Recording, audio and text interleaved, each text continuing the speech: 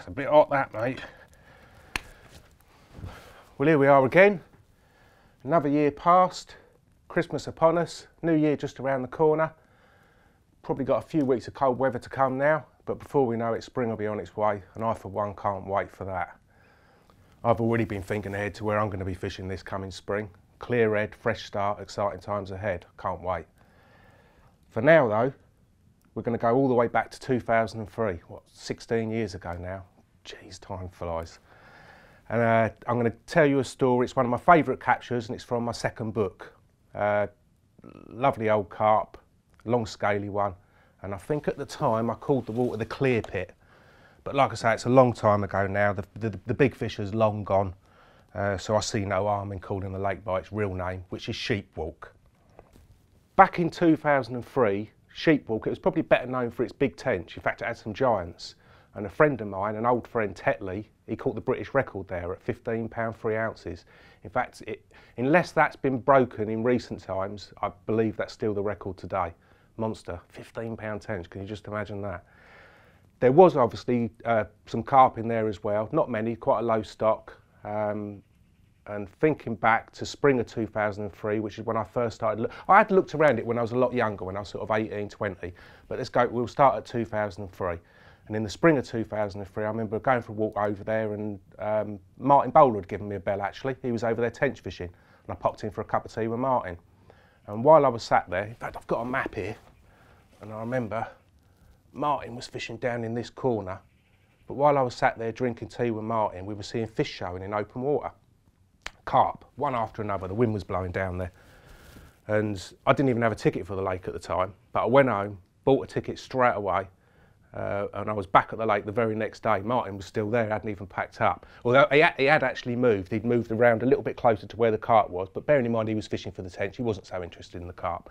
So I plotted up next to Martin, we had a nice social that evening, and in the morning I caught one, my first carp out of the lake. It's not much of a story. What's a story without a picture? And I can't find a picture of that one, so I'm afraid we won't go into too much detail of it. But it was a 19-pound common. So that was how I started on the lake in May sort of time. And I must have had other places on my mind. I think I fished the Yateley Car Park Lake and the Road Lake and what have you that summer, because it wasn't until September time that I went back. And at first it was just a bit of a recce. I went there early in the morning. First light, made myself a flask. I had all my kit with me, but I left that in the car. And I remember you got a motorway running up one bank, which you couldn't fish from. But the last swim that you could get to was a big grassy swim. And I sat there at first light with my old flask, watching the lake. It was all misty. For the time of year, it was mid-September, but for the time of year, it was very warm. We'd had quite a lot of sunny weather. And although I'd hoped to see those fish showing out in the open water, I must have sat there for a couple of hours without seeing a thing. I think I saw one, and I only remember this because I've gone back to my book, but I remember seeing a little tench clip the surface. That was about it. Well, later on in the morning, once the old sun had got high enough in the sky to make an impression, I went for a stroll round. Now, up one end of the lake, you had a couple of islands. It's quite a sizable lake, this, about 30, 35 acres, deep as well. But up one end of the lake, you had a couple of islands, and behind the island was a channel. Really snaggy, loads of overhanging trees and snags in the water. And there was a swim, there was 2 or 3 swims along the channel, but there was a swim about halfway along, which faced a gap between these 2 islands. If you imagine, you've got the swim here, and a gap, an island to the right, all overhanging trees and snags on it, and then another island to the left, a long island, again, the snaggiest, carpiest channel you can imagine, you know. And it was very, very weedy at the time. I think at that time of the year, you know, when you get the sun and what have you, all the weed starts to gas up and peel off the bottom. And it was quite shallow in that channel as well. But while I was stood there watching, I saw some movement in the weed up to the right. There was clumps of weed everywhere. But to get a better look, there were some brambles to the right of the swim, and there was an old tunnel going through these brambles, and just the other side of the tunnel was a little willow tree overhanging the water's edge. So I had to open out the tunnel a bit more. I climbed through, got up the willow tree, crystal clear water. I've got photos of all this, so it'll probably explain it a little bit better. But once I was up the willow tree, you could sort of crouch down and then look beyond the channel, through the channel, and then out into the open lake. And there was all, you could see in between all the clumps of weed, you could see all the sandy spots where it was all cleaned off. More than likely it was where the weed had peeled up off the bottom, leaving little yellow patches here and there. And while I was up that tree, I saw 2 carp, 2 commons, both long ones, long, lean 30-pounders. which was what the lake was mainly well known for, you know, carp-wise anyway. There wasn't very many mirrors in there. Anyway, I watched those fish feeding. They were feeding virtually below the little willow tree that I was up, and I watched them until they disappeared, and then I put in a couple of handfuls of pellets, 8 millers, halibut marine pellets. Left them to it, and if I remember rightly, I actually went back to the car and I drove off to another lake. I went to the Road Lake, which was on the old CMEX angling ticket, and it gives you an idea of just how warm the weather was for that time of the year. But I was floater fishing that day on the Road Lake, and I'd been feeding really well on the floaters. In fact, I remember my intention was to head back to the Sheepwalk Lake in the evening, which I did, but because I'd had those fish feeding on floaters so well, I'd left it a little bit late, you know, and the traffic was a little bit sticky. And by the time I'd got back to the Sheepwalk, made my way to the swim, and the light was already starting to go by then, you know. To make things worse as well, I remember all the weed clumps had got worse still, you know, whereas in the morning there'd been weed clumps all over the place. By now it was almost one solid raft of weed. And there must have been a minute or two before I even took the rucksack off my back, you know, because I was just sort of stood there wondering how I was going to present a bait for all that lot. If it wasn't for what happened next, I may well have gone to a different swim. But while I was stood there with my rucksack on my back, I just saw a little bit of movement to the right, just a little bit of the weed moved and created a hole, you know. And as this hole sort of opened and then started to close again, I just saw the back end of a carp, the sweeping tail and back end of it as one swung through underneath just like looking through a little window, you know. But I just see him swing through and disappear from sight. Anyway, the old kit went down a little bit sharpish. Light was going, like I say, you know, like the only way I was going to fish that night was with a couple of PVA bags, which is what I'd done. I tied up a couple of solid bags and just flicked them out through the weed. And the intention was to get up at first light and then redo the rods properly. Anyway, I slept well that night. And I remember I woke up at first light with a bit of a start. You wake up, what was that type thing? And as I opened my eyes, dead in front of me, probably 15 to 20 yards out, you had the island deer and an island deer with a channel going through the middle of them. And right where the channel was, there was a big set of rings. It obviously what had woke me up, one had just rolled over. Anyway, so within about a minute of waking up, I'm already reeling in one of the rods. It was all dripping with weed and that. It wasn't fishing, you know, I'd just done my best in the late evening. But I put on a fresh rig, nice new sharp hook. It was just a knotless knot, size 6 big T, 15mm sauce boilie at the time. And I flicked it out to where this fish had shown. It was quite snaggy there. You've got an island to the right, island to the left, and then where the channel was, there was actually some scaffold poles and metal work poking out the water. Real snaggy area. But it was a bit of a shallow bar there as well. So I just put a rod out there, donked, put about 40 boilies around it. That was one rod sorted. For the other rod, you can imagine where I wanted that. I wanted it exactly where I'd seen those two 30-pound commons feeding the day before.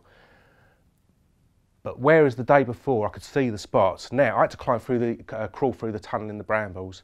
But once I got there and got up the willow, I could see that there was too much weed. I couldn't even see the spot anymore. So I got back down the tree, went back to my swim, got my marker rod. You couldn't carry it through the brambles set up, you know, it was tight, I had to go on my hands and knees, you know. But I took my marker rod through, got up the tree with my marker rod, shipped it together, and then with the float and lead, I just put it through the weed and then slowly opened out a window, you know, just sort of dragged the weed and created a little strip. I've got photos of this, like I say, so you'll be able to see exactly what I mean. But whereas the day before, once I'd made this little window, whereas the day before there was lots of weed on the bottom as well with just a couple of little yellow bits about this size, now it was just one long grey strip where literally the bottom had been turned right over. In fact, I could even see that a little bit of a blue carrier bag poking out the bottom, which wasn't there the day before. So the carp had clearly been in there and turned it right over, you know. So I've got a spot, and before I'd created that spot as well, I'd already got that rod ready to go. And because the day before I'd seen that the bottom there was quite weedy, I'd set up with a little PVA stick, just a few crush boardies and a little bit of ground bait. So I made the window through the weed, got me proper rod, gone back through, got up the tree, and I'd done it from the tree. From the bank you couldn't see the spot, but I climbed up the tree with the old rod and almost just virtually lowered it in, just swung it out and lowered it into this little hole. The line was sort of draped across the surface weed to get to the hole, you know. Anyway, after that I've then started pinging a few 10mm boilies around it. And I can see the PVA stick on the bottom melting and breaking down and getting bigger on the bottom, you know, the water was crystal clear. And as I'm throwing these baits in, I'm starting to look at that PVA stick and I'm starting to have doubts, you know, I'm thinking, that's blatant. Like really, I didn't want to stick on there, you know, I would have rather just had two 10mm, little short hook length. Anyway, I didn't have too much time to think about it, because while I'm watching, from the right, coming up the channel, I've seen a bow wave coming towards me. There's all clumps of weed everywhere. It's disappeared underneath these clumps of weed, and the next clearing is my clearing. So now my eyes are focused on the edge of this clearing, you know. And as I've watched, well, it was tap clear. As I'm watching, I've seen his head come through, just appeared the other side of the weed, and I've seen him inch forward and he's snuffling the 10 millers one at a time. And each time he took one, you see the puff of silk come up from around him, crystal clear. In a way, it's come closer and closer, another 10 miller, little puff of silk, another 10 miller, and it's got to about a foot away from my PVA stick, which, like I say, is blatant. It's like a red patch of ground bait laying on the bottom, much more than I wanted, you know. Anyway, no time to think about it, so I've got down from the tree and I'm sat behind the rod. I'm expecting it to go. A few minutes have passed, nothing's happened. I've got back up the tree again and it's gone. So I thought, right, by this stage, I'm thinking I definitely want to change that rig. I don't want that PVA stick on there. So I've crept back through the tunnel in the brambles to my swim, sat down on my bed and started to tie another rig together. Bottom baits, there's just 2 little 10 millers, little short hook clink. I've got it all ready. I popped it into my little baiting up pouch with a pair of scissors. All I had to do was chop the lead cord, put the new hook click on and tie the lead back on. Anyway, before doing that, I thought I'd better have another look from the tree. And I've got up the tree, and whereas only 5–10 minutes earlier the water was crystal clear, now it had a milky, it was turning coloured, and the big one is down there feeding, literally inches away from where my little PVA stick is. And where the water's getting coloured, now I'm not so fussed about changing the presentation, you know. I think, well, that'll be all right now, he's colouring it up anyway. So I got back down from the tree. Imagine that the bait is only, my rig is only about 15 feet out in front of the bank. So I sat down behind the rod, it's all brambles and that very tight little gap, sat down. And at that point I remember my landing net. I only had the one net. Nowadays I'd always advise you to take 2 nets with you. But I had 1 net at the time, and that was through the tunnel of brambles where my other rod was. But looking like a take was imminent, I needed my net. So I've gone back through the brambles, got my net, I had to collapse it down to carry it through the brambles. Got back through, shipped the net together and sat back down. I'd only been sat back down a minute or two, and a buzzer as one noted, just out of the blue, it's just melted. Now obviously my first instinct is straight to the rod that's in front of me where I've just had the big one feeding. But as I've gone over it, like the spool's not turning, nothing's got, and it suddenly dawned on me it's my other rod. And I've started to run, I've started to get through the brambles, I've got halfway, then remembered me landing there. Oh, no. And the rod's belting off, like, you know, off a tight clutch, and it was really snaggy as well. So I've gone back, like, I've got the net, I haven't got time to break it down, and I've attempted to drag it through the brambles, you know. I've got about 3/4 of the way through the brambles. All the while, the buzzer has been one noting now for several seconds, you know, and I'm close to snags. But I abandoned the net right at the entrance, grabbed the rod, and I'm thinking it's already going to be through that channel. But as luck would have it, really lucky in fact, the fish had swung right. And it had gone underneath. I mean, this island to the right was covered in snags and big overhang, but it went underneath the whole lot without picking up anything, kept going right, and as it's going right, it's picking up clumps of weed as well on the main line. And it's just kept going right and swung all the way in to the margin beyond that little willow tree that I'd earlier been watching from.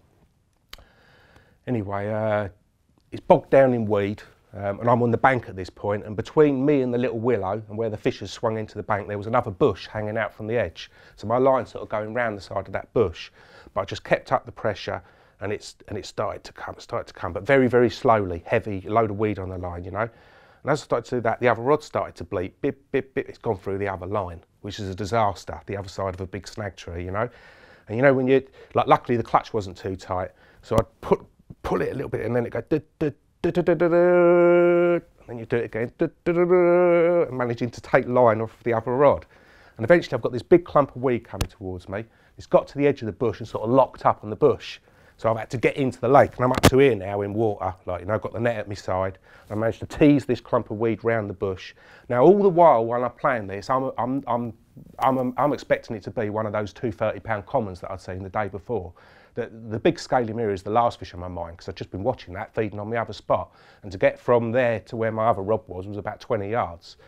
But so I'm imagining it's going to be a common. Like, you know, I've got it all into the net, and I've started to part the old weed, and then the old scaly flanks of a mirror have appeared. So I don't know how it happened, but that fish quite literally must have, as I'd set my net up in that little margin spot by the willow, that fish must have upped and left that spot and swam straight over to where my other rod was. And I'd pinged about 40 baits around that other rod as well.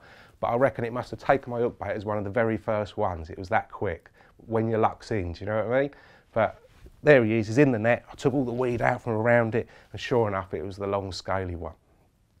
Absolutely magical carp. I've got a couple of cuttings, which I found in the old precious drawer. One of my old mate, Benny Hamilton, with the great fish, which would have been a couple of years before me. And something else I found as well, you know, back in the days before iPads and iPhones, we always used to print off the Google Earth images. And this one was obviously very well worn and open because I put a little bit of tape on the back to stop it falling apart.